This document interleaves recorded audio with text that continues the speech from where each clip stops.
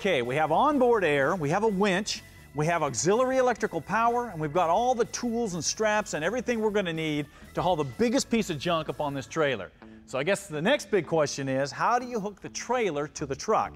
And there's two criteria here. Number one, it needs to be strong because we don't want it failing on us. Number two, it has to be adjustable because we want it to be compatible with whatever vehicle we choose to haul this trailer with. Check it out.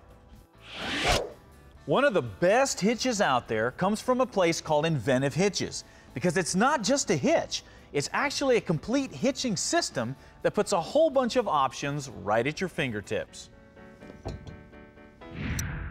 The heart of the system is this drop shaft that slides into the receiver and allows you the option of running the hitch up for lowered trucks or down for lifted trucks.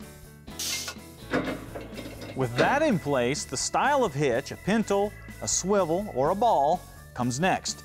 And you just place it where you want it on the drop shaft and secure it in place with this unique double pin system. Now, if you need a different size ball, all you have to do is pull the pin and turn it over, and you're ready to go.